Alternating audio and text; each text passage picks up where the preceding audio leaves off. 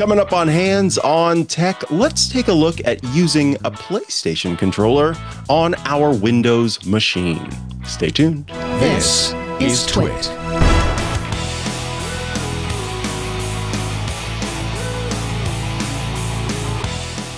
Hello and welcome to Hands on Tech. I am Mikah Sargent, and as you know, this is the show where you ask your tech questions and I attempt to answer them. Today, our question comes in from David. David has written in to say this: I'm looking for using a PlayStation 3 controller on Windows 10 or 11 to use with Flight Simulator. I did find a driver that emulates an Xbox controller, but some of the buttons don't work on my PS3 controller. Is there a PS3 version so more buttons can work? Well, first and foremost, David, good question, by the way. It's kind of interesting because on the macOS side of things, macOS is very platform agnostic when it comes to controllers. So I have a DualSense controller that I purchased that I can use on my Mac very easily. But the Mac also supports an Xbox controller if you'd rather use that. And then also, let me grab it. It's kind of tucked away back here. I also have this Luna controller from Amazon that also works with my Mac. There's this really great system for being able to just use whatever controller you want to use on the Mac, but the same doesn't quite apply on the Windows side. And that's because Microsoft has, as you might imagine, established the Xbox controller as the standard gamepad for Windows. Microsoft owns Xbox. Xbox is the controller that is first and foremost. And so most games, and in particular games that are from Microsoft, like Microsoft Flight Simulator, are designed with X input. And X input is the API that kind of does the controller translation between your device and the game that you're playing. So in order to use a PlayStation controller on Windows, you have to use some sort of third-party software, which is what you talked about. You found a driver that emulates an Xbox controller. But what that does is it translates these direct input signals into the X input format that Windows and most games on the platform will understand. So I looked into what people are doing and using in order to use their PlayStation controllers on their Windows machines, because surely there are lots who are doing that. The DualSense controllers are a really popular controller format. And so it is the case that, yes, people are using their DualSense controllers on the PlayStation. What you will want to look into is an application or sort of system, a service called DS for Windows.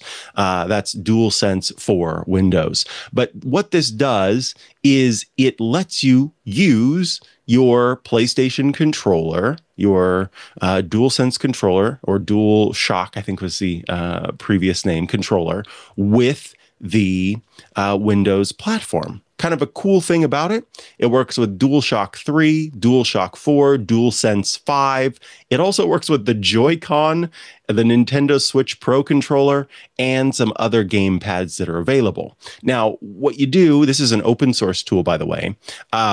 It will work with Windows 10, it works with Windows 11, and it has controls for PS3, PS4, and PS5 controllers.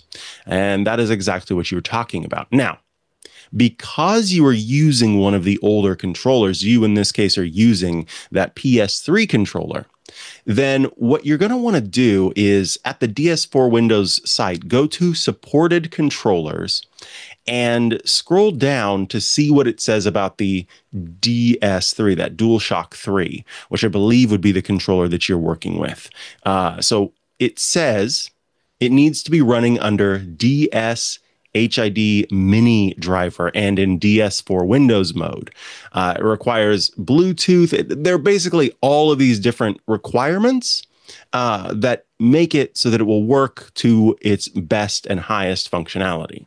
So it's possible that you perhaps have, because you didn't mention, David, what specific driver you used with this, it's possible perhaps that you came across a driver, and so you kind of got halfway there. You want to make sure you get all the way there.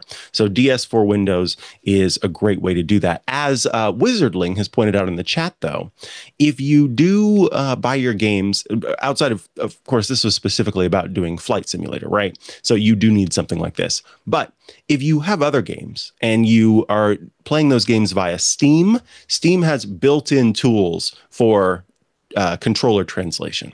So it's been the case for me that when I have downloaded Steam games, I can play with whatever controller I want to because they're great built-in sort of controller translation tools that help you to set things up exactly how you want them. So that's something to bear in mind as well. If you are kind of having issues still with getting things to work with X input, that might be something that you look into, just making the switch over to Steam games for the rest of it. But David, thank you for your question there. I thought that was a really interesting one. I do want to, while we're here, remind you all about our club at twit.tv/clubtwit for $7 a month, $84 a year. You can join the club. When you join the club, you gain access to some pretty awesome benefits. All of our shows ad-free, including this one. You gain access to the Twit Plus bonus feed that has extra content you won't find anywhere else, behind the scenes, before the show, after the show. Special Club Twit events get published there, and access to the members-only Discord server, a fun place to go to chat with your fellow Club Twit members and those of us here at Twit. We would love to see you join the club. Twit.tv/clubtwit. We've got a 2-week free trial to kick things off, so be sure to check it out. Before we sign off for the day, I do want to mention some feedback that we got in, or sort of feedback. It is a message from Stephen, who has written in about what Stephen calls an amazing technology resource. Stephen wrote, I frequently watch the Hands on Tech podcast. I stumbled across this amazing retro technology resource that is 100% run by volunteers, and I just had to share it with you for your show. It has a massive archive of all things from the past so that it isn't lost to history. It has every picture, manual, driver, configuration for all things considered to be obsolete retro hardware. It's an amazing library/resource of information. And you out there can find it at theretroweb.com. I've gone here and I'm in love. So there are loads of different categories like expansion slots, drivers and software, floppy and tape drives. Why don't we click on hard drives? There are 1,386 hard drives that are listed here. And the first one that I'm seeing, I think it's the same for you, John, is the Maxtor 6Y something something. If we could click on that and just take a look. So you'll notice it talks about the interface, the power connector, the form factor, the capacity, the buffer size. It has the data sheet and the manual for it. You can see the front and the back of it. Also the port side of it. This is super, super cool. I think this is a fantastic little resource that is not only just kind of fun to look through, seeing the different boards that are available, but also looking at like PCI Express cards, which is fun. There are 9,728 entries for expansion cards, and you can look them up by manufacturer. You can look them up by their specific name. You can see all sorts of stuff. I think this is a super cool resource. And yeah, I don't know. I could spend all day just kind of looking through, seeing what all is available on here, being able to see not just the description, but the drivers, the documentation. And then also it's sort of a wiki, so you can see how people have been updating this stuff over time is really cool as well. Some of the boards, like the motherboards, are neat because you get to see the images of them, but also sort of the data in its sort of printed format as well. So you just get everything you could possibly want to know about these different devices. So once again, that is theretroweb.com that you can check out. All righty. That is going to bring us to the end of this episode of Hands on Tech. Thank you so much for tuning in. We appreciate you. We appreciate the support. And of course, we'll be back next week with another episode of Hands on Tech. Bye-bye.